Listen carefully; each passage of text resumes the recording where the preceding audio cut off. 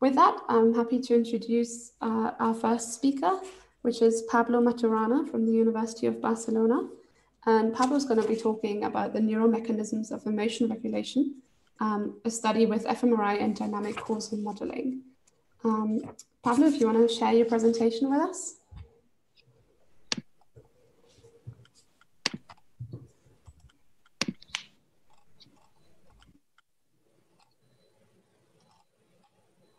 Okay, I can start now. Okay, good morning. My name is Pablo. I would like to speak about today about the emotion regulation and a study with fMRI and using DCM and Dynamic Causal Modeling. I'm working in the psychiatry service in Bellvitge Hospital here in Barcelona and in the University of Barcelona. And I would like to start this presentation with this sentence of Olaf Sporn. Because the brain is a complex system, maybe the most big system complex in the world, maybe in the universe, I don't know. And it's interesting because the brain is a fixed architecture. It's only one architecture characterized its connectivity. But this architecture have many functions like action, perception, or cognition. For me, it's very interesting using the neuroimaging data to understand what is the dialectic between a structure and function. I think the most important study in my case is to analyze the connectivity in patients with pathology or normal patients. So I would like to make 2 or 3 slides to speak about the connectivity, what's mean the connectivity. We have here 3 kinds of connectivity. Structural connectivity, this is only about the presence of axonal connection. For example, in this case, tractography, DTI, or a tracer study in monkeys. Functional connectivity is a statistical dependency between regional time series. In this case, we can use the information with fMRI or EG or MEG, and we can study the correlation or study using independent component analysis. And finally, the effective connectivity is the influence between neurons or neuronal population. What is the relation in one area with other area? In this case, we can study the direction. What is the technique to study the effectivity connectivity? There are many, but maybe the most important in this moment, because have many components, is the Dynamic Causal Modeling, or the DCM. Other is the Granger Causality, other technique is CEM. So I would like to speak in general about the DCM, because maybe it's a little complicated, but I would like to say something in general. Here we have a network, and the network is composed of the nodes, in this case, are region of the brain, or voice or voice. The connection between this node and one input to modulate the response. So in fMRI, the result we have the signal is the signal volt. Is a contrast. And in this technique, we can to study, or we can to understand what is the neural response. But it's not directly, it's indirectly using the signal volt. So in this technique, in DCM, we need to model the response neural response. So we need an equation to understand or to approximate the response. And in this case, we have this equation. It's not complicated because we have here a function in relation with x in this case is the node, U is the input, and this letter is the parameters. So we have here the response, neural response, and on the other side, we have here defined the signal ball. So we have here two equations to understand or to approximate what is the response neural in activity, in one activity, or in a task in fMRI. So how we can do this approximation? X in this case is the node, is in relation with the time because it's a time series.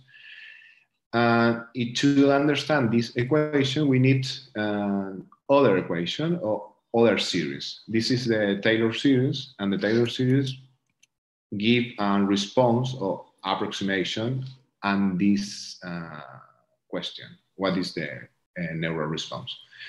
So we have here A, B, and C, three different components in this Taylor series to understand the network. So in this case, A is endogenous connectivity, is the connectivity is the edge between one node and other node. B, in this case, is the modulation of connectivity. In this case, the input modulatory and the drain modulatory is a representation of response of the brain, because the brain in some time respond fast, on other case respond slow. This is the paper to speak about what's mean the driver or the modulator response. And finally, we have C, and C is the driving input, is what is the input to understand my network.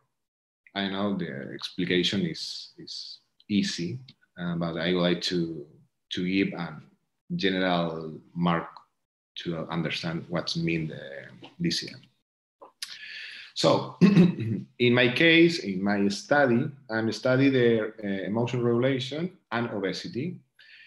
Because what is the relation between this topic? There are many studies speak about the relation in this kind of patient in obesity with emotion regulation. So, for example, I put here some examples: alexithymia, difficulty in identifying feeling and externally oriented thinking style, which in turn my interference with subsequent emotion regulation response. There are many studies speak about what is the role or why is important the emotion regulation in obesity. For example, here is a good approach to take the emotion to understand why is the final cause to obesity. So there are many papers to speaking about this subject, review, etc. So my goal in this case is to study the emotional regulation in this kind of patient and in other group of patient control, especially in one task. This task is reappraisal. What's mean reappraisal is rethinking the meaning of affective charge, stimuli, or events. So I have here a scheme in general to show maybe the most important part in relation with the reappraisal task. In this case is the amygdala in relation with the prefrontal cortex. In this case, ventromedial, dorsomedial, and the regulation to amygdala, in special to emotion. So my study is part of this study, and study general to understand the emotion regulation in women with obesity. And I would like to study in special what is the direction or what happened in this kind of patient. So I have here the task. The task is the reappraisal. This is a classical task. You have image, silent emotional picture during 20 seconds, and then other kind of image in 20 seconds.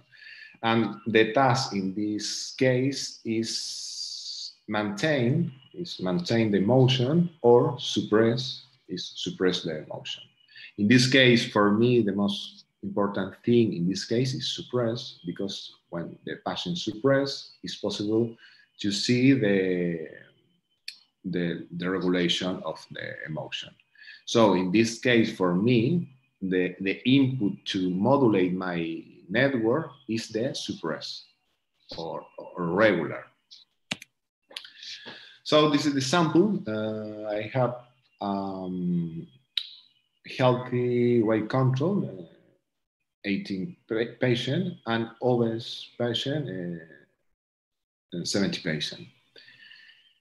Here's on the area to study, the amygdala, and two areas in the prefrontal cortex, the right dorsolateral prefrontal cortex and ventromedial prefrontal cortex. Here the coordinating MI. So this is the driving and modulatory input to my network. In this case, the first input is, I put here emotion, but in general it's aphotic. It's all the image. When the patient see the image, for me is the input to my network. But the most important thing in this case is this signal, because it's when the patient suppress the emotion. So for me, I would like to analyze in this patient with obesity how can regulate the emotion. So this is the modulate signal to analyze my network. So this is the proposed model. So I have here the amygdala and the ventromedial prefrontal cortex and dorsolateral prefrontal cortex, and I think about the modulation in all the connection. So in this model, I have 4 modulation to 4 connection, and I would like to analyze why is the Wiener model in this case, in patient healthy and patient with obesity. I'm really sorry, you have to skip ahead a little bit. You're past your time. If you want to jump to your results and conclusions, that'd be awesome. Okay. And so I have here the result to the healthy patient. The healthy patient is the model proposed in the bibliography, and the modulation in the 2 area, the dorsolateral prefrontal cortex and the ventromedial prefrontal cortex, regulate the activity in amygdala. This is correct. But the problem here is the patient with obesity, because this connection or the modulation in this connection is not seen, is not upper in this case. So this is maybe the conclusion. The healthy subject describe the bibliography, the regulation of amygdala by ventromedial prefrontal cortex and dorsolateral frontal cortex is correct. It's like a bibliography, but in this patient with obese, only I can see the modulation with amygdala to the dorsolateral prefrontal cortex. Thank you very much. We do have some time for questions. And the first question is here already by Elenor. Elenor, I'm going to allow you to talk, so you can unmute yourself to ask your question, please. I can ask it on your behalf as well. Yeah, okay. So I'd like to ask, there is a cases when obese people loses weight, and I think that it's not always permanent, but do you think that there may be some changes in emotional regulation in these cases, and how do emotional regulation vary across the lifetime? Do you know something? Yes, it's a good question because when I study this patient, when I say patient with obese or with obesity, is patient with an EMS is higher, is maybe the 14. So it's not possible to change this EMS in this. It's not 1 or 2 kilograms. Yes, is patient with obese is diagnostic. Is not more or less kilogram. Thank you. In the interest of time, we will have to move on. Please do ask your questions in the chat or the